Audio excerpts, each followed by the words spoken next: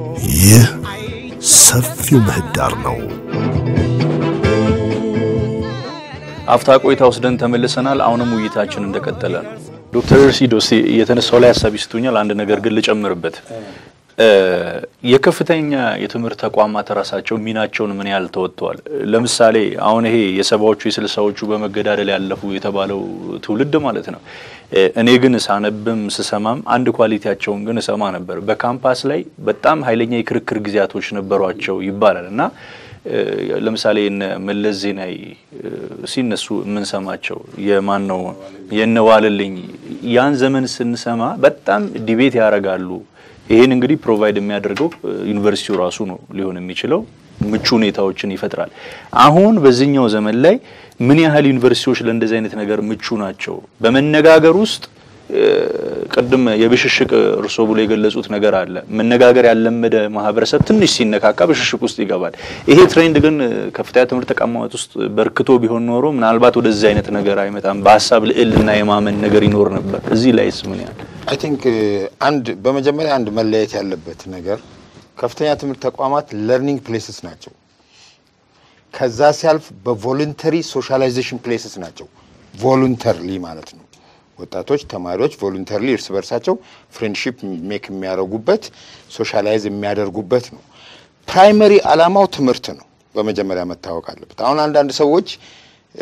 እነዚህ ልጆችም አሁን የራሳቸው ፖለቲካል ስታንድ አላቸው። ፖለቲካል እንትናቸውን ኤክሰርሳይዝ የሚያደርጉበት ስፔስ ያስፈልጋቸዋል የሚባል አግሪመንት ምንድነው አርጊመንት ክርክር አንዳንዴ ሲሰማ ትንሽ ግርም የሚለኝ ታይም በጀቱንም እኮ ማሰብ አለብን። እነዚህ ልጆች ይገባሉ፣ ኮርስ አወር አላቸው። መቼ ነው ፕራይመሪ አላማ አይደለም ፖለቲካል ዲቤት ዩኒቨርሲቲ ውስጥ።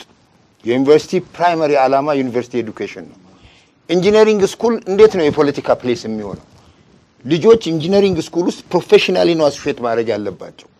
በፕሮፌሽኑ ነው መዋደድ ያለባቸው። በፕሮፌሽኑ ነው ፍሬንድሺፕ ሜክ ማድረግ ያለባቸው። ስለዚህ ይሄ ደግሞ ለኔ ኮንስቲቱሽናል ነው። አሁን ሚኒስትሪው መጠየቅ ያለበት ኢትዮጵያ መንግስት መጠየቅ ያለበት ዜጎች መከራከር ያለባቸው አንቀጽ 92 የህገ መንግስቱ የቱ ጋር ነው? ስኩልስ አር ሴኩላር ይላል የኛ ህገ መንግስት። ትምህርት ቤቶች ሴኩላር ናቸው። ስለዚህ ትምህርት ቤቶች ሴኩላር ናቸው ማለት ሃይማኖት ማራመጃ ቦታ ሊደረጉ አይችሉም፣ ፖለቲካ ማራመጃ ቦታ ሊሆኑ አይችሉም፣ ካልቸር ማራመጃ ቦታ ሊሆኑ አይችሉም ነው የሴኩላሪቲ መርህ። ስለዚህ እሱ በደንብ ተዘርዝሮ ወደ ህግ በደንብ ተመንዝሮ መሬት ወደሚነካ ህግ ቅድም ወንድሜ እንደሚለው የስነ ምግባር ህጎች የአስተማሪ ስነ ምግባር፣ የተማሪ ስነ ምግባር፣ የስቱደንት ዲን ስነ ምግባር፣ የጥበቃ ስነ ምግባር፣ የምግብ ቤት ስነ ምግባር፣ የተማሪዎች አስተናባሪ ስነ ምግባር በደንብ ተዘርዝሮ ኤቭሪባዲ እንደ መጽሐፍ ቅዱስ ወይም ቁርአን ኪስ ውስጥ ይዞ አንቀጽ የሚጠቅስበት የካምፓስ የመኖሪያ ባይብል ያስፈልጋል። ስርዓት ያለው ማለት ነው። አላማው ግን ሁሉ ጊዜ 85-90% ትምህርቱ እንደሆነ መታወቅ አለበት። ትምህርቱ ማለት ነው። ቢኮዝ ጊዜም የላቸውም እኮ በነገራችን ላይ ልጆቹ በስነ ስርዓት ልክ ዛሬ ገቡ ክላስ ከጀመሩ እኮ በየቀኑ 4-5 ክላስ አላቸው። እያንዳንዱ 1 አወር ሌክቸር የ2-3 አወር ጥናት ይፈልጋል። ልጆች እኮ ለሌላ ነገርም እኮ ጊዜ እንዲኖራቸው መፈቀድ አልነበረበትም። ስለዚህ ትምህርት ቤቶቹ አሁንም ቢሆን ኢፌክቲቭ የሆነው ይሄን ነገር የማጥፋው መንገድ ሴኩላሪቲን ማረጋገጥ፣ ሴኩላሪቲን ወደ ቦታው መመለስ። ይሄ ድርጅቶች አራቱ ድርጅቶች ናቸው አብዛኛውን ፕሮብሌም ያመጡት እሱ በሚለው እኔ በጣም ስማማለሁ። ምክንያቱም ባንድ ወቅት ሎ የሚማሩ ልጆች ከአንደኛው ዩኒቨርሲቲ these are law students እና እነዚህ law students already ተመልምለው ድርጅት ጋር ሊንክ ፈጥረው የሚያወሩት የነበረው ፖለቲካ ነው። እነዚህ ልጆች ዳኛ ሊሆኑ የሚችሉ ናቸው። እነዚህ ልጆች አቃቢ ሊሆኑ የሚችሉ ናቸው። የት ነው የዳኝነት ስርዓቱ? ኢቭን የዳኝነት ስርዓቱ የት ነው እየተሰነከለ ያለው ማለት ነው? ገና ልጆቹ ካምፓስ ውስጥ ይያሉ ማለት ነው። እንደው እኔ ፖለቲካል ሳይንስ ተማሪው እንደዛ ተመልምሎ ቢዘላብድ ምንም ላይ መስለኝ ይችላል። ሎ ስኩል ተማሪው ግን ከቀጥ ብሎ ቆሞ ለህግና ለህግ ብቻ መቆም ያለበት የሎ ስኩል ተማሪ ኤቲክሱ እዛ ጋር ኢሮድ ሲደረግ ማየት ፌር አይደለም። ሶ አሁን ኤክስተርናላይዝ የሚደረገው ነገር የሴኩሪቲ መዋቅሩ የፖሊስ የመንግስት የማጣራት ነገር ይሁንና የሚቻለው ፕራክቲካል ነገር ላይ ግን ዲስከሽኑ ማተኮር አለበት። የሚቻለው ፕራክቲካል ነገር ምንድነው? የካምፓስ መዋቅሩ የካምፓስ ፕራይመሪ ፐርፐዝ ምንድነው የሚለውን አጥብቆ ይያዝ። የልጆች እዛ የሄዱበት ኪሎሜትርስ አቋርጠው እናቶቻቸውን አባቶቻቸውን ትተው ደሃ እናቶቻቸውን እና አባቶቻቸውን ከብት አስሽጠው ፍየል አስሽጠው የሄዱበት ዋናው ዓላማ ኤዱኬሽን ነው የሚለውን እንያዝ ዩኒቨርሲቲውም የሚገመገመው ባስተማረው በተመራመረውና ኮሚኒቲ ሰርቪስ በሰጠው ነው ስለዚህ እዚህ ላይ የዩኒቨርሲቲው ኢነርጂ በሙሉ መጥፋት ያለበት እዚህ ላይ አሁን እኮ አንዳንዴ እኮ ማፈር ያለብን እኛ እንደ ኢትዮጵያውያን ማፈር ያለብን ማለት ነው በዚህ በኩል ጊዜ ኖሮን ለመደባደብ ጊዜ አለ ችግር ለመፍጠር በዚህ በኩል ትምህርት ኳሊቲው ወድቋል ሁለቱ እኮ አይሄዱም እኮ ስለዚህ ከትምህርቱ ላይ ቀንሰን ነው ማለት ነው ሌላ ነገር ያዋለን ያለ ነው ስለዚህ ፐርፎርማንስ ኦዲት ራሱ ቢሰራ አመራሩን ሊያስጠይቀው ይችላል ፐርፎርማንስ ኦዲት ማለት የፋይናንስ ሳይሆን የፐርፎርማንስ ኦዲት ዩኒቨርሲቲው የተበደበውን አወር የልጆችን መንግስት ከታክስ ፔየርስ ቀረጥ ገንዘብ ሰብስቦ ለነዚህ ልጆች ምግብ መኝታ ሌላ የሚያስተዳደር ያስተማሪ ወጪ በሚወጣበት ጊዜ እያንዳንዷ የመንግስት የታክስ ፔየር መኒ ለትምህርት ነው ወይ የዋለው የሚባለው ፐርፎርማንስ ኦዲት ቢደረግ እኮ ኤቭሪባዲ ይጠየቃል ሶ we have to come back to purpose ወደ ክሊር ፐርፐዛችን ማለት ዩኒቨርሲቲ ለርኒንግ ፕሌስ ነው ይሄንን ፕሮግራም የሚያዳምጡ ተማሪዎች አስተማሪዎች ወላጆች በደንብ መስማት ያለባቸው ነገር ዩኒቨርሲቲ ለርኒንግ ፕሌስ ነው ዩኒቨርሲቲ የፖለቲካል ኤክሰርሳይዝ ቦታ አይደለም ሚለው እኔ ፐርሰናሊ እንደሱ ነው ማምነው ቦታ አይደለም ዩኒቨርሲቲ ለርኒንግ ፕሌስ ነው ስለዚህ እሱ ላይ በጣም እናተኩር እኔ ከስቱደንት ሙቭመንት ጋር ተያይዞ የሚያነሳው ጥያቄ ለኔ ስቱደንት ሙቭመንት ፐርሰናሊ ለኔ ኢዝ ኤ ፊልድ ፕሮጀክት ነው ማለት ምክንያት ለምንድን ነው አደልት ባለበት ሀገር የሀገር ፖለቲካ ለምንድን ነው በልጆች የሚመራው ሁሉ ጊዜ በቃ በተማሪ ሙቭመንት ጊዜ ተሳስተናል አሁን ፖለቲክስ has to be an adult job ለምንድን ነው የ18 የቲኔጀርስ የ21 አመት ልጆች የ22 አመት ልጆች ጨዋታ ሆኖ እነሱ ወደ ዱላ ሄደው በሚያሳዝኑ ሁኔታ ወጣቶች የሚሞቱት ፖለቲካ የሚወዱ ሰዎች ትልልቆቹ ይጫወቱ ፖለቲካ ፊኒሽድ ልጆች እዛ ያሉት ለመማር ነው ይማሩ ግራጁዌት አድርገው ሲወጡ ፖለቲካ ድርጅት ኢንተረስት ካላቸው ይግቡ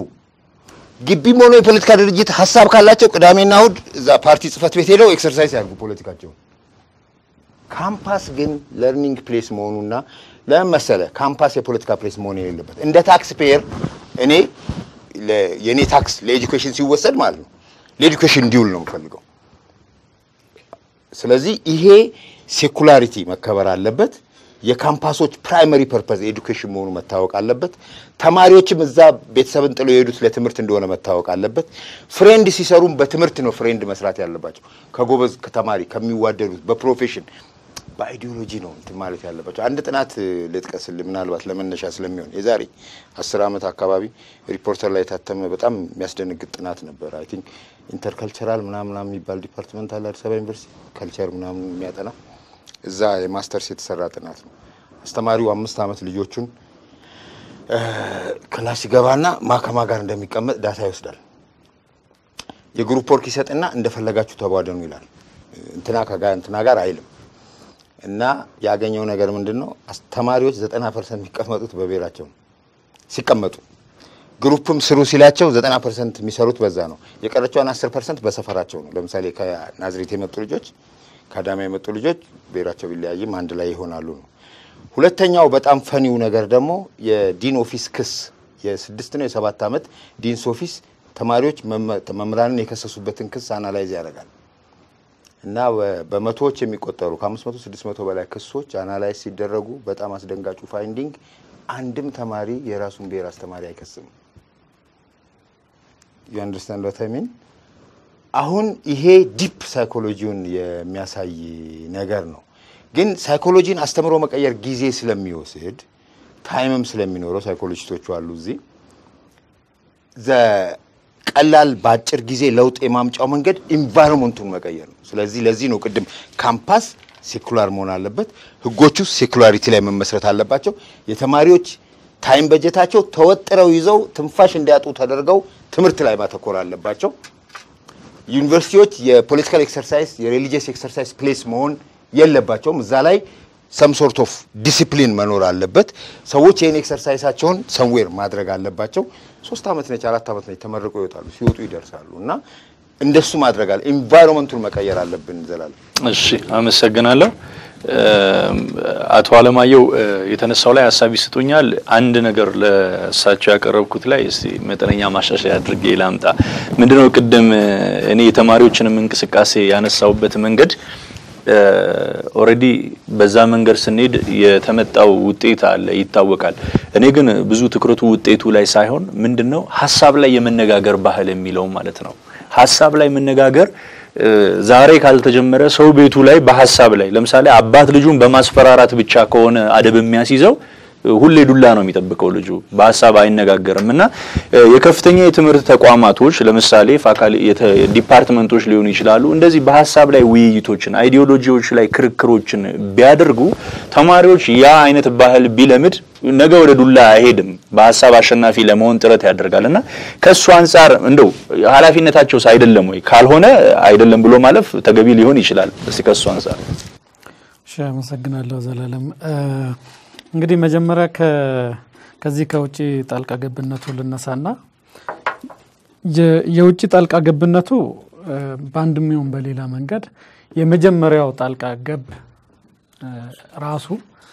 ያደግ ብሎ ራሱን የሚጠራው 27 ዓመታት መንግስት ነው ብሎ ሀገሪቷን ሲያስተዳድር የነበረው አካል ነው ዩኒቨርሲቲዎችን ያጨማለቀው ይሄ አካል ነው እኔ በትክክል ይሄንን ታሪካዊ ኃላፊነት መውሰድ አለባቸው ሌላ ማንንም አላጨማለቀውም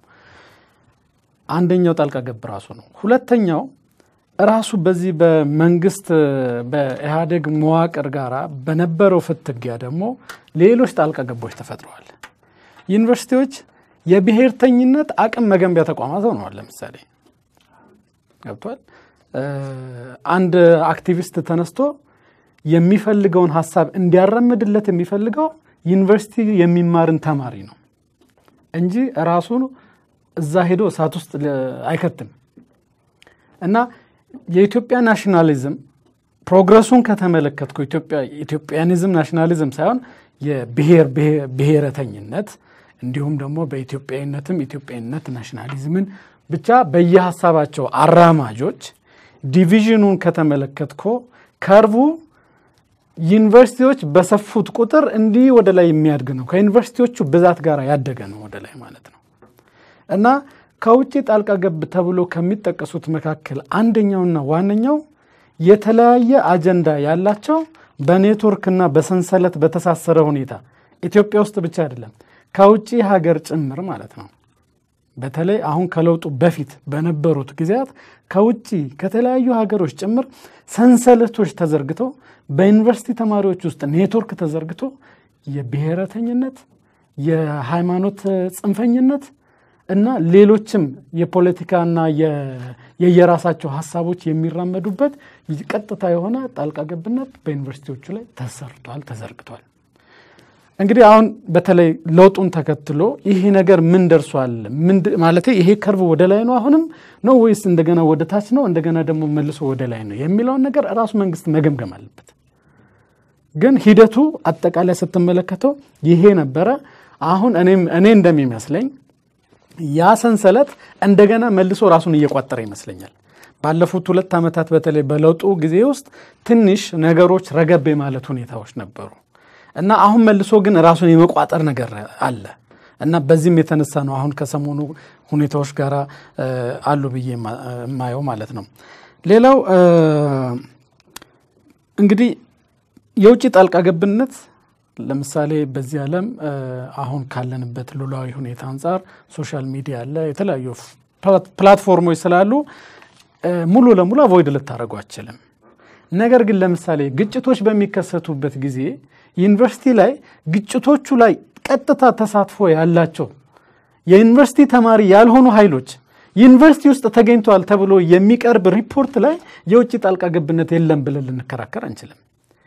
እዚህ ጋር ነው እንግዲህ መሰረታዊ የህግ የበላይነትን የማስከበር ችግር አለ ምንለው ማለት ነው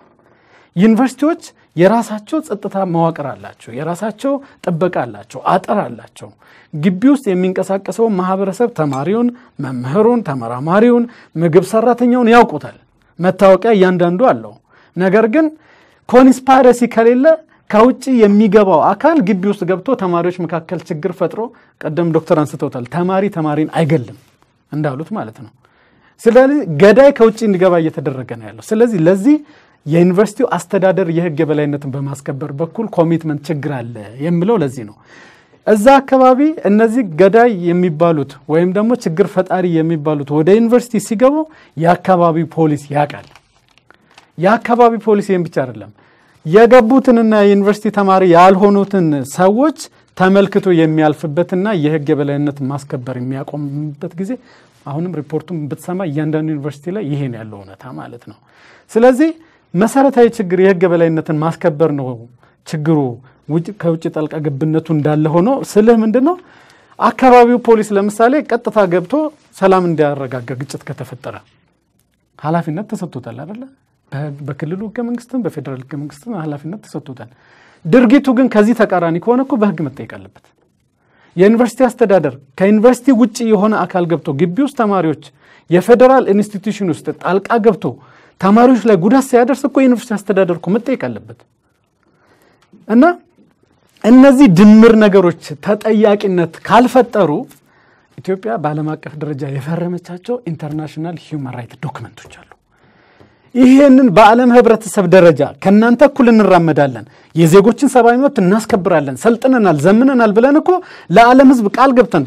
ቃል ኪዳን ሰነዶችን ፈርመናል እነዚህን ማስከበር ካልቻልከ ግን በእነዚህ የቃል ኪዳን ሰነዶች ደግሞ አንደኛ ፌል ማድረጉ ራሱ ያሳፍራል ሁለተኛ የመንግስት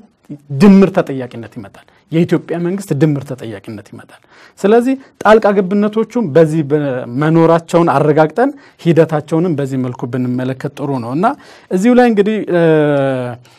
በሐሳብ ተማሪዎቹ በሐሳብ ለምን አይነጋገሩም የሚለው ነገር አይ ቲንክ በሐሳብ ለመነጋገር በመጀመሪያ ደረጃ የሐሳብ ፕላትፎርም መኖር አለበት እኔኮ አሁን አንዳንድ ጊዜ ውጥንቅጡ አሁን for the last 27 years አሁን እኛ የኔ ጄነሬሽን ያፈራነው ጄነሬሽን እንዴት እኮ ነገሮች ምስቅልቅል ብለውበት እዚህ እንደደረሰ እኮ አንዳንድ ጊዜ አንደርስታንዲንግ ችግር ያለ ይመስለኛል እኔ አሁን ዩኒቨርሲቲ በመማርበት ጊዜ ዋናው የእያንዳንዱ ተማሪ ስራ የፖለቲካ አቋሙ ምንድነው የፖለቲካ አቋማ ምንድነው አንዱ ላንዱ ሪፖርት ማድረግ አንዱን የሚገመግምበት ስርዓት ነው የተፈጠረው መምህራኖቻችን እኛን ለማስተማር የሚፈሩበት ፕላትፎርም ነው እዚህ ሀገር ላይ ዘረጋ ነው የምናገረው ነገር ጄኒዩን ይሁን አይሁን በእነዚህ ተማሪዎች የፖለቲካ እይታ የሚል ሐሳብ የሚል መምህር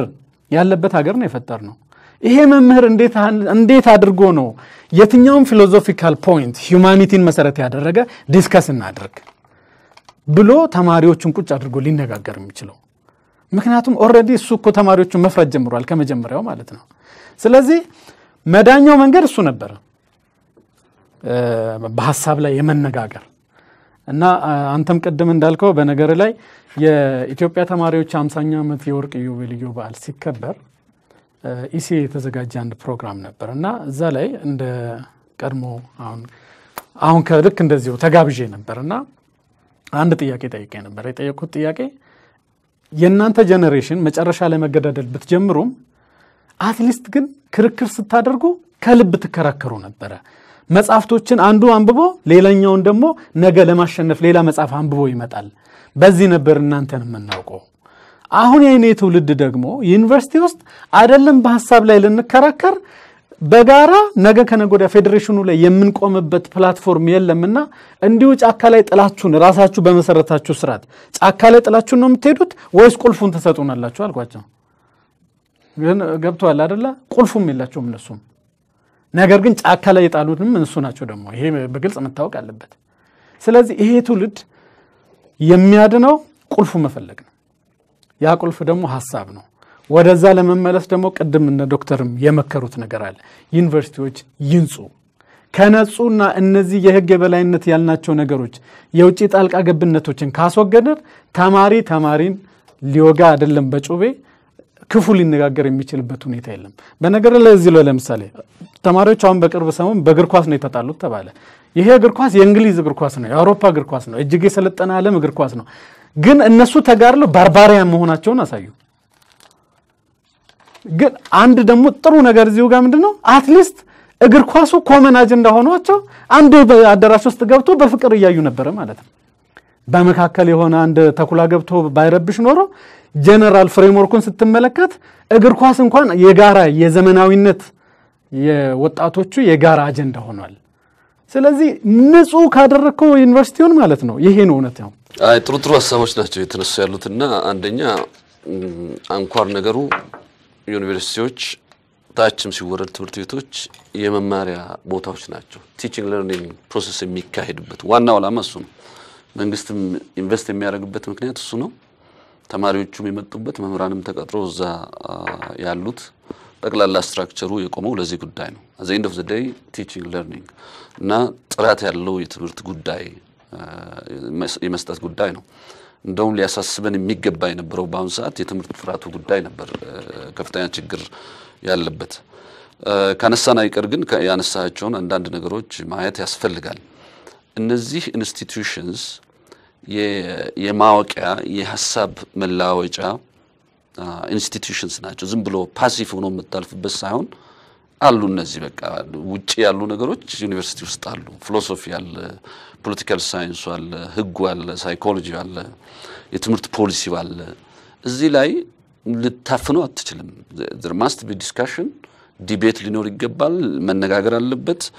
open and transparent የሆነ ዲስከሽኖች ሊኖሩ ይገባል ነገር ግን እነዚህ ዲስከሽንስ by the way academic freedom የምንለው አንዱ ይሄ ነው መገለጫው እነዚህ ዲስከሽኖች ልቅ መሆን የለባቸውም የፖለቲካ ኢንትረስት ማራመጃ መሆን የለባቸውም ለምሳሌ PSR ስለ ፖለቲካ ዲስከሽን ካስፈለገ ተማሪዎችን ያ ዲፓርትመንት ሌላው ክፍል አሰባስቦ ዲስከስ የሚያደርግበት መድረክ ሊፈጠር ይችላል ሐሳብ ተነስቶ እዛ ሐሳብ ላይ የፖሊሲ ኢንፑት ዲስከሽን ሊካሄድ ይችላል ግን እነዚህ ፎርማል ሆነው ስትራክቸርድ ሆነው አካዳሚክ ፍሪደሙን ፕሮሞት በሚያደርግ መልኩ ሊቀርጹ ይችላሉ ይሄ እንግዲህ የዩኒቨርሲቲዎቹን ማኔጅመንት ሊደርሺፕ ይመለከታል ማለት ነው ገና አሁን ትልቁ ችግር ያለው ምንድነው ተማሪዎች እንደተባለው የብሔርተኝነት ጉዳይ ብቻ አይደለም ሌላም አለ ለምሳሌ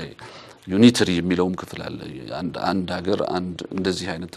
ይሄን ሁሉ ይዘው ነው የሚመጡት ልጆቹ ሲመጡ ግን ዩኒቨርሲቲዎች ስራቸው ምን እንደሆነ ተማሪዎች ምን እንደሚጠበቅባቸው መብታቸው ምን እንደሆነ ግዴታቸው ምን እንደሆነ አሁን የመጡት ኢንቫይሮንመንት የሚፈልገውን ሁሉ በቂ የሆነ ኦሪንቴሽን ሊሰጣቸው ይገባል በቂ የሆነ ኦሪንቴሽን ጊዜ ተሰጥቶት ማለት ነው ይዝም ብሎ ስለመጡ ብቻ ሰላም ብሎ እንት ማለት ሳይሆን የሚጠበቅባቸው ይሄ ነው ሃየር ኤጁኬሽን ኢንስቲትዩሽንስ ካራክተራቸው ይሄ ነው ተማሪው ይሄን ማድረግ ይችላል ይሄን ማድረግ አዋጣውም የሚጎዳችሁ ነገር ይሄ ነው የሚጠቅማችሁ ነገር ይሄ ነው ፎከስ ኦን the teaching learning process በመማር ላይ በማወቅ በእውቀት ላይ የሚለውን አንደርስታንዲንጋቸውን ሰፋ አድርጎ ወደዛ እንዲሄዱ ማድረግ ነው መለጎም አይቻልም ሐሳብ አላቸው ያንን ሐሳብ የሚገልጹበትን ኢንቫይሮንመንት መፍጠር ይቻላል ግን ይሄ ቀዳዳ ሊከፍታ ይገባም ከውጪ ያሉ የፖለቲካ ኢንትረስት ያላቸው አካላት እዚህ ውስጥ ገብተው ተማሪውን ማኒፑሌት ማድረግ ከጀመሩ ይሄ አደጋ አለው ምክንያቱም in principle ትምህርት ቤቶችም ሆኑ ዩኒቨርሲቲዎች these are a better place to learn in ቅድም እሳቸው ያነሱት ነገር ማለት ነው a better የመማሪያ ብቻ አይደለም better place to learn in እዛ ነው ሰው መማር የሚችለው ስለዚህ secured መሆን አለባቸው safe መሆን አለባቸው አለዛ environmentum ስለማይሰራ የትምህርት ጥራቱም ላይ ከፍተኛ ችግር ያስከትላል የሚል ነገር አለ in principle ስለዚህ የፖለቲካ ጫዋታዎቹ እነዚህ ተቀፈው ሴኩላር መሆኑ እንደተጠበቀ ሆኖ መነጋገር ዲስከስ ማድረግ አይ ቲንክ እነዚህን ጉዳዮች የሚቀንስ ይመስለኛል ዋና ጉዳይ ግን እነዚህ ዲስከሽኖችም ከውጪ የሚመጡ ነገሮች ከሃይማኖት ከብሔር ጋር የሚገናኙ ከሆነ ቶታሊ ዲስትራክቲቭ ናቸው አይጠቅሙንም ምክንያቱም እነዚህ ልጆች ነገ ወጥተው እቺን ሀገር የሚረከቡ ልጆች ናቸው በማንኛውም ደረጃ ይሁን የሚጠበቅባቸው ነገር አለ ከዚህ አንፃር የዩኒቨርሲቲ ገቨርናንስ እኔ ሁሉ ጊዜ እንደምናገረው እንደገና መታየት አለበት sometimes I think restructure ማድረግም የሚፈልግ አይነት ገቨርናንስ ነው ያለው ምክንያቱም የብቃት ችግርም አለ የሚሰሩበትም አሰራር ያው የተለመደው አሁን ለውጥ ምናምን አለ እንጂ ምንም የተለወጠ ነገር የለም ዩኒቨርሲቲዎች ውስጥ ገቨርናንሱም አስፈላጊ ከሆነ የነበሩት እነዛ ፖለቲካው ማኒፑሌት ሲያደርጉ የነበሩ ሰዎችም እዛው ስለሆነ ትንሽ አሁን ጊዜው ተርቡለንት ነው በጣም የብሔርተኝነቱ ጉዳይ ተባለው ነው የሃይማኖት ጉዳይ ሲሪየስ እየሆነ እየመጣ ነው የዚህ የአንድነትና የትሩ ፌደራሊዝም በጣም እየተገፋፋ ያለበት ከዚህ አንፃር ሲታይ በጥንቃቄ መያዝ ያለበት ነገር ያለ ይመስለኛል ሌላው ግን በጣም አደገኛ የሆነው ሶሻል ሚዲያ ቅድም ተነስቶ ነበር በተለይ ፌስቡክ እነዚህ የመሳሰሉት ኢንትረስቲንግ ፓርት ወይም ደግሞ ኢንትረስቲንግ አይደለም አክቹአሊ ሾኪንግ ፓርቱ የመንግስት ባለስልጣናት የነበሩ ወይም የሆኑ ሰዎች ይሄንን እንደ ጀብዱ ፌስቡክ ላይ አውጥተው አይ እዛ የተገደለውና ይሄ የተገደለው የማወዳደር አይነት ቴንደንሲ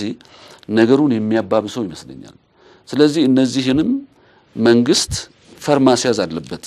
የህግ የበላይነት የተባለው ነገር ወሳኝ ነው መንግስት ምን ነው የሚሰራው በዚህ ጉዳይ ዩኒቨርሲቲ ውስጥ እኮ ሰው መጋደል ከጀመረ ዛት ሳቬጅ ያልከው እሱን ነው ዛሬ በዚህ ሴንቸሪ ውስጥ የከፍተኛ ትምህርት ተቋማት የሳይንስ ኖሌጅ መፍለቂያ ቦታዎች እንጂ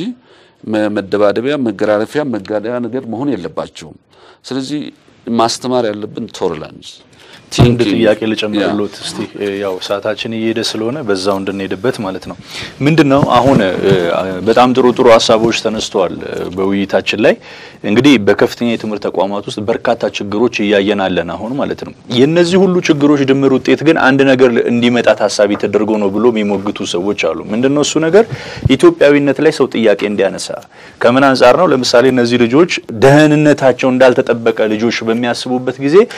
ወደ ተወለድንበት አካባቢ ወዳሉ ዩኒቨርሲቲዎች እንመለስና እንማር ወደ ክልሎቻችን እንመለስ የሚል ሐሳብ እየመጣ ነው ይሄ ሐሳብ ደግሞ የትኛውን ሐሳብ ነው በከፍተኛ የትምህርት ተቋማት ውስጥ መማራቸው አንደኛው ጥቅም አንዱ የሌላኛውን ባህል እንዲያውቅ ሞር ኢትዮጵያዊነት የሚሰራበት ቦታ ነው ሁሉም የየራሱን ባህል ሃይማኖቱን እሴቱን ባከበረ መልኩ ከሌላው ጋራ ተከባብሮ መቻቻለን የሚማርበትም አንድ ቦታ ነው አሁን ይሄኛውን ነገር አሳጥቶ ወዴት ለመመለስ ነው ሰው ወደ ክልሉ ብቻ እንዲገባና ይሄ ትልቁ ምስል እንዲበላሽ ለማድረግ እየተደረገ ያለ ሴራ ነው የሚሉ ሰዎች አሉ ምን ይሉኛል እስቲ እሱ እኔ ሁለቱም አደገኛ ሙቭ ይመስለኛል ይሄ ጠርዝ ይዞ እንትን ማለት አዋጣም ለኢትዮጵያ ካሁን በኋላ ትሩ ፌደራሊዝም እዛ አንድ ጠርዝ ነው ሌላ ዩኒተሪ አንድ ጠርዝ ነው እዚህ ውስጥ ተማሪዎችን የማስገባት አይነት ቴንደንሲ እኔ ማስበው እንደ አንድ ባለሙያ ሃየር ኤጁኬሽን ኢንስቲትዩሽንስ ከክልል ጉዳይ አልፎ አገራዊነታቸው አልፎ ኢንተርናሽናል ሊሆኑበት ጊዜ ነው ያለው አሁን ለዚህም ነው ኢንተርናሽናላይዜሽን ኦፍ ሃየር ኤጁኬሽን ግሎባላይዜሽን ክሮስ ቦርደር ኤጁኬሽን የምንለው ስለዚህ ኬትም ይምጣ ኬትም ተማሪዎች የሚማሩበት ሰላማዊ የሆነ ሴፍ ሴኩርድ የሆነ ኢንቫይሮንመንት ነው መሆን ያለበት እኛ ሁላችንም አም ሹር ሰው ይመስሉኛል እዚህ ሀገር ብቻ ነው እንደ ተማርነው እኛ ውጪ ሄደን እኮ ተምረናል እኔ ለምሳሌ ፍራንስ ሀገር ስማር ከ47 ሀገሮች ነው የመጡት ሰዎች አንዳንድ ሀገር ነው የተወከለውና ሁሉም የራሱን ባህል የራሱን ካልቸር የራሱን አመለካከት ይዞ ነው የመጣው ስለዚህ ኢትዮጵያ አላለሁ እነሱም ከዛ በኋላ እንደውም ተቸግረው ሰዎቹ in my country face አሉት የመጀመሪያው 3 ወር ምክንያቱም ሁሉም የራሱን አገር ሁኔታ የራሱን ባህል የራሱን ካልቸር ነው የሚገልጸው ነገር ግን ነገሮች ይለያያሉ for instance እኛ ሀገር girls education ነው ችግሩ እዛ ሀገር ደግሞ አንዳንዱ ሀገር girls education አለ boys education ነው እዚህ አፍሪካ እንላለን አንዳንድ የአፍሪካ ሀገሮች አፍሪካ አትበለኝ ይላሉ because they are in a better position ለምሳሌ ቦትስዋና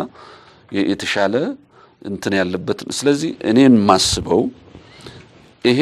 የክራይስ ማኔጅመንት ሶሉሽን ይመስለኛል የዚህ ክልል ተማሪ እዚሁ ክልል ይማር የሚለው የክራይስ ማኔጅመንት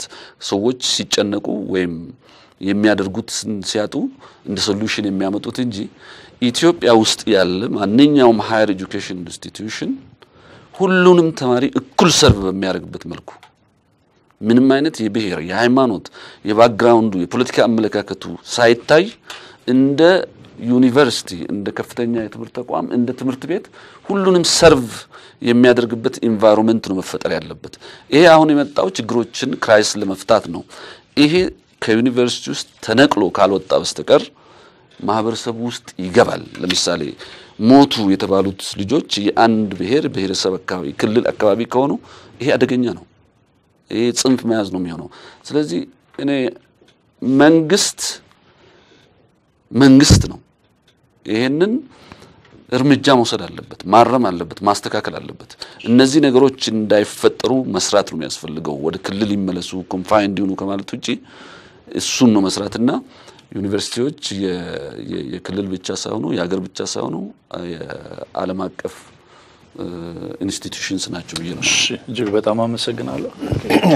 ስለለማውን ላንሳው ግሩፕ ቲንክ እኮ መቆሚያ የለውም እየተተረተረ ነው የሚለው አሁን ሰዎች የኛ ልጆች በእኛ ክልል ይቆሙ ቢሉ ማለት ነው ከዛ ለምሳሌ አሁን በቃ የኦሮሚያ ተማሪዎች ሁሉ ኦሮሚያ ዩኒቨርሲቲዎች ውስጥ ገቡም በል ቀጥሎ ደግሞ እኮ እንደገና ሰዎች ማለት ነው ሐረር ሊድ ወለጋ ሊድ ቦረና ሊል ነው ማለት ነው ከዛ ወረዳ ያልክ ቤተሰብ ጋር ነው ምደርሰው ግሩፕ ቲንክ እንደዚህ ነው ትልቅ ግሩፕ ውስጥን በሰብ ትልቅ ግሩፕ ትጋጫለህ ከዛ ዛ ግሩፕ ስትገባ እንደገና እሱን ግሩፕ ትተረትራለህ ስለዚህ ይሄ ተራ ሶሉሽን ነው ተራ ፖለቲካም ነው ለምሳሌ የኛ ክልል ልጆች የትማሂዱ ምናምን ፌርም አይደለም ሲቪላይዝድም አይደለም አሁን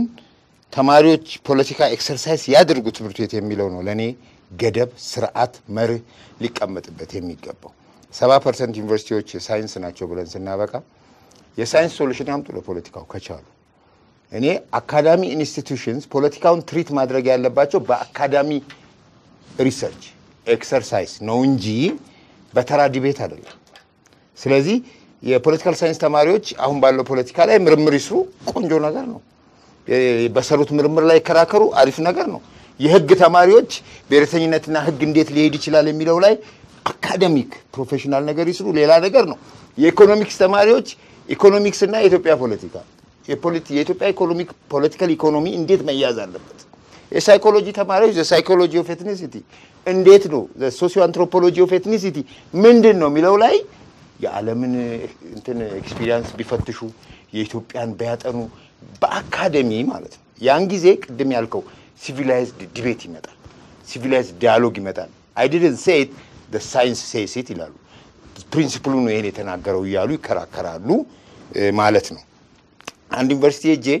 ዩኒቨርሲቲዎች ህግ ያለውን የቅድሙን ለማስከበር አቅም እንዳላቸው አንድ ምሳሌ ያየሁበት ማለት ነው አንድ እንደውም ሰርድ ጄነሬሽን የሚባል ዩኒቨርሲቲ ነው ሄጂ ዩኒቨርሲቲው የ80 ሚሊዮን ብር በላይ ዳታ ሴንተር ገንብቶ የዩኒቨርሲቲው ግቢ በሙሉ በካሜራ በሲሲቲ ካሜራና በዋይፋይ ከቨርድ ነው if they are serious ማለት ነው ይሄንን ቴክኖሎጂ ማን ወጣ ማን ገባ ማን ቦታ ላይ ተገኘ ምን ሆነ በሚለው በመጠቀም ህግ ማስከበር ይቻላል ማለት ነው ኢዚ ነው እንደውም እነሱ ለሶሳይቲ እኮ ሄደው ማለት ነው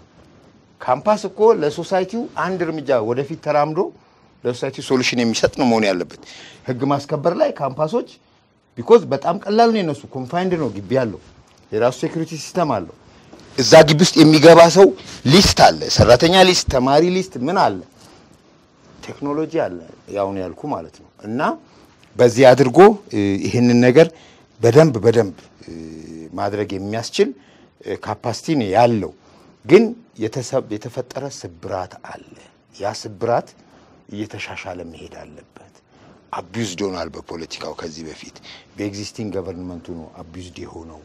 ዩኒቨርሲቲዎቹ እኔ ከአዲስ አበባ ዩኒቨርሲቲና ከአንዳንዶቹ ትልልቅ ዩኒቨርሲቲዎች ውጪ እኮ እውነቱን ለመናገር የሎካል መንግስታቱ ንብረት ናቸው የሚመስሉት እንጂ የአገሪቷ ናሽናል ዩኒቨርሲቲ አይመስሉም አብዛኞቹ ይሄ ሲደረግ እርግጥ ፐርፐዝ አለ ዩኒቨርሲቲዎቹ ሎካል ኮሚኒቲውን ፕራይመሪሊ ሰርቭ ማድረግ አለባቸው አስፈላጊም ነው ግን ሰርቭ የሚያደርጉት በምንድነው በሳይንስ በአካዳሚ በፕራክቲካል ኢንጂነሪንግ ነው መሆን ያለበት ልክ አንዳንዶቹ ነጅማ ዩኒቨርሲቲ ኮሚኒቲ ውስጥ ነን ብለው ኮሚኒቲው ጋር ከጅረት ላይ ኤሌክትሪክ አመንጭተው የኮሚኒቲውን ችግር እንደሚፈቱት አይነት ሌሎችም እንዲሆኑ ያስፈልጋልና እኔ ወደ ፐርፐዝ መመለስ ነው ዋናው ፐርፐዝ ላይ አብዛኛውን ታይም በጀት አብዛኛውን ማይንድ በጀት አብዛኛውን ፋይናንሻል በጀት ፐርፐዝ ላይ ካዋሉ የዩኒቨርሲቲዎች ጉዳይ ከባድ አይደለም ህግ ማስከበር ግን ፋንዳሜንታል ነው ለንግግር የሚቀርብ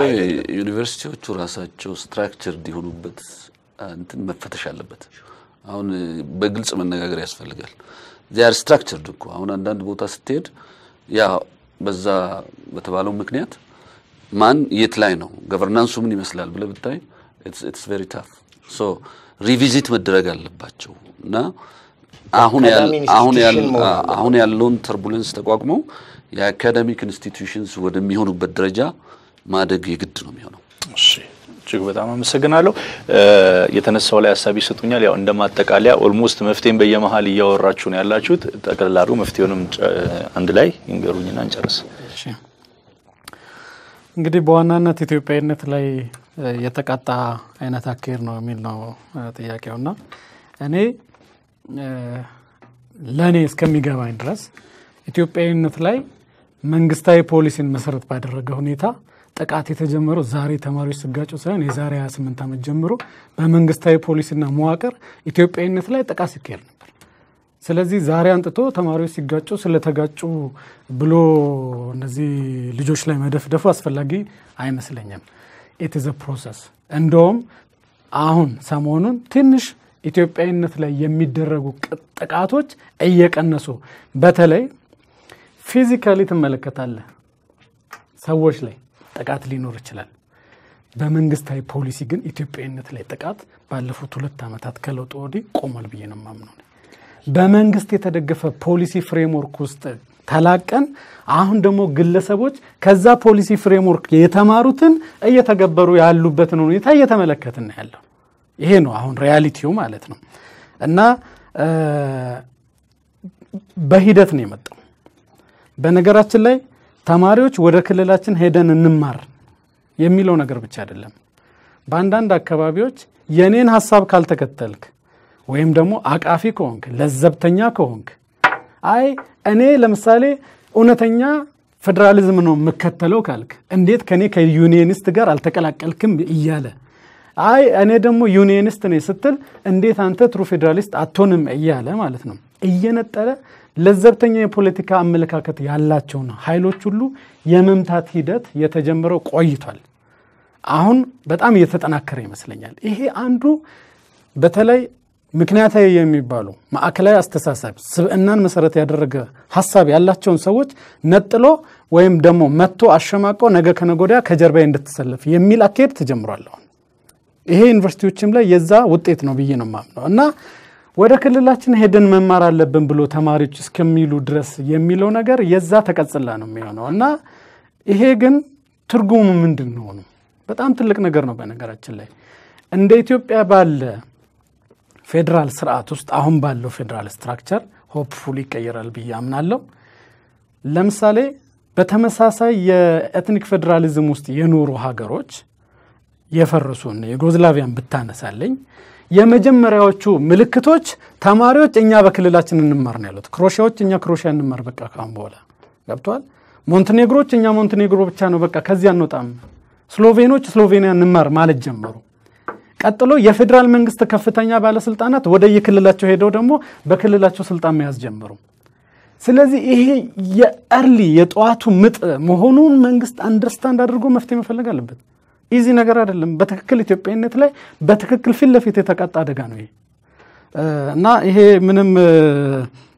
እንትን የለውምና እንግዲህ መፍትሄውን በተመለከተ እኔ በኩሌ ማስበው ነገር ምንድነው መሰለ ቀደም ዶክተር አንስቶታል ታሪካዊ ዳራ እያንዳንዱ ተማሪ ከሚመጣበት አካባቢ ይዞ የሚመጣው ታሪካዊ ዳራ አለ ብለዋል እውነት ነው ብዙዎቻችንን ገቨርን የሚያደርገን በተለይ ደግሞ ይሄ ቲኔጀር አመቱን የዩኒቨርሲቲ ተማሪነት አመቱን የሚገዙን በተለይ የመጀመሪያ አመት ላይ ታሪካዊ ዳራዎቻችን ናቸው ሁለተኛ አመት ጀምሮ ተማሪዎች ትንሽ ነገሮች ጋር አዳፕትድ ይሆኑና ይሻሻላሉ ነገር ግን ይኸውልህ ሁለተኛ አመት ሶስተኛ አመት አራተኛ አመትና ከዛ በላይ ያሉት ማለት ነው ቀጥታ ታሪካዊ ዳራዎቻቸውን ይዞ የመጡትን ቶሎ ይመክሩና የሚፈልጉትን አጀንዳ እንዲያስፈጽሙላቸው ያደርጋሉ ለዚህም ነው ዩኒቨርሲቲዎች ላይ ግጭቶች የሚከሰቱት ተማሪዎች ወደ ዩኒቨርሲቲ በገቡ በጥቂት ወራት ውስጥ ነው ተመልክተህ ከሆነ በየአመቱ ማለት ነው ከሰከንድ ሴሚስተር በኋላ የሚከሰተው ግጭት ወይ እጅግ የከረረ ነው እና በቂ ምክንያት አለው ይሄንኛው ግን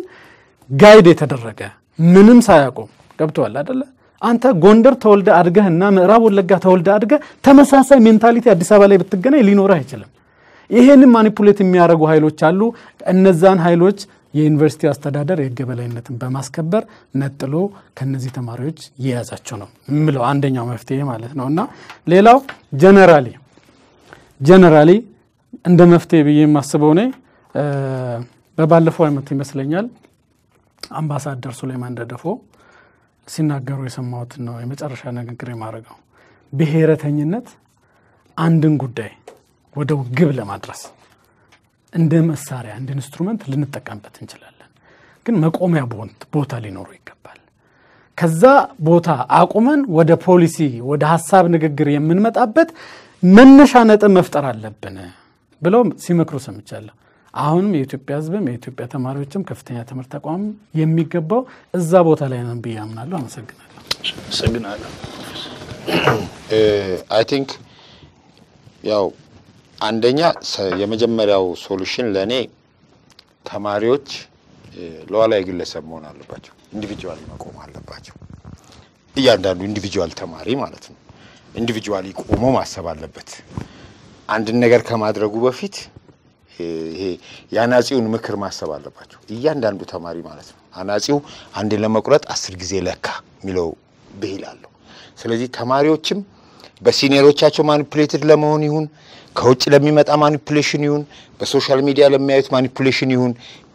ወደ የፊዚካል አክት ከመሄዳቸው በፊት ወደ ብጥብጥ ወደ ሁከት ወይም ወደ ሌላ ነገር ከመሄዳቸው በፊት ልክ እንደ አናጺው አንዴ ለመቁረጥ 10 ጊዜ ለካ እንደሚለው እንደ ግለሰብ ቆመው ማሰብ አለባቸው ምክንያቱም ማሰብ የሚፈጠረው በግለሰብ ደረጃ ስለሆነ ማለት ነው ስለዚህ ተማሪዎች ከግሩፕ ወጥተው ከማንኛውም አይነት ቡድን ወጥተው ኢንዲቪጁዋሊ ቆመው ለዋላዊ ግለሰብ መሆን አለባቸው እኔ ለሰዎች ፖለቲካ ፓርቲ የለኝም ወደፊትም ፖለቲካል ፓርቲ አላቋቁምም ለጊዜው ያለኝ ፓርቲ የለዋላዊ ግለሰቦች ነጻነት ንቅናቄ ነው ላለውና for sovereign individuality ሰዎች ትራይቭ ማድረግ አለባቸው ማይንዳቸውን በዛ ደረጃ ነው ማሳደግ ያለባቸው ሁለተኛው ተማሪዎች ኤክስትሪምሊ የጉልበት አጠቃቀምን ፊዚካል ነገርን መጥላት አለባቸው ፕራክቲካሊ ምንድነው መመክራቸው በምንም ምክንያት ብሽቅ ውስጥ መግባት የለባቸውም ንግግሮችና ብሽቆች እየጋሉ ከመሰላቸው መውጣት አለባቸው ከዛ ጋር መራቅ አለባቸው even ሐቅ ቢኖራቸው ሁሉ ይቅርታ አድርግልኝ ሌላ ጊዜ ስንረጋጋ እናወራለን ተባብለው መለያየት አለባቸው ይሄን ንግግር እዚህ ጋር እናቁሙ ማለት አለባቸው ይሄን ክርክር እዚህ ጋር እናቁሙና ፕሊስ ግዴላችሁ ሌላ ጊዜ እናወራለን መባባል አለባቸው ምክንያቱም በኤስካሌሽን በጡዘት ምህዋር አንድ ነገር አንዴ መጦስ ከጀመረ በኋላ ማይንድ ሞር ኦፍ ራሽናሊቲውን ያጣ ኢሞሽናሊቲው እየሰፋ ወደ ዲስትራክሽን በቀላሉ ነው እየቀረብን ምን ሄደው ስለዚህ ያን መሆን አለበት ኃይል ሰው ላይ ማሳረፍ ግን ወንጀል መሆኑን ተማሪዎች ማወቅ አለባቸው ወደ መጨረሻው ሶሉሽን ስንመጣ ህግ ማስከበር ጋር ስንመጣ የመጀመሪያው ፍርድ ቤት ያለ ጥርጥር የሚፈረድባቸው ነገር ኃይል መጠቀማቸው ፕሩፍ ከተደረገባቸው እንደሆነ ተማሪዎች ማወቅ አለባቸው ማንንም ተማሪ ማለት ነው ከዛ ህግና ህግ ማስከበር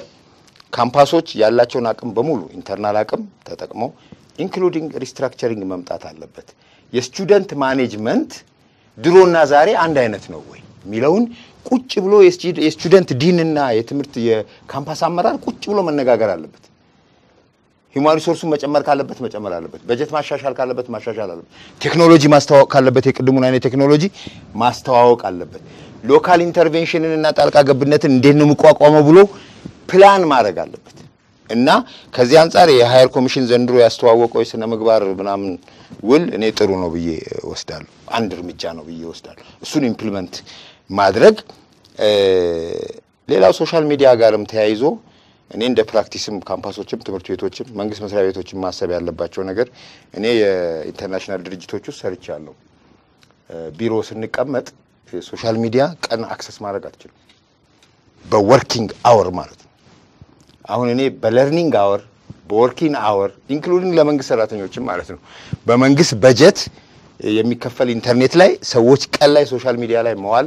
እንዳይችሉ የሚያደርግ ስርዓት መኖር አለበት ቢኮዝ ኢንተርናሽናል ዲጂታል ሰንሰራ 2:30 ከገባ እስከ 11:30 ድረስ ሶሻል ሚዲያው ብሎክ ይደረጋል ስፔሲፊካሊ ማለት ሌላ ኢንተርኔት ሰርቪስ መጠቀም ትችላለህ ይሄ ስርዓት መያዝ አለበት በመጨረሻ ህግ በጣም መከበር አለበት ይሄ የብሮክን የተሰበረው መስኮት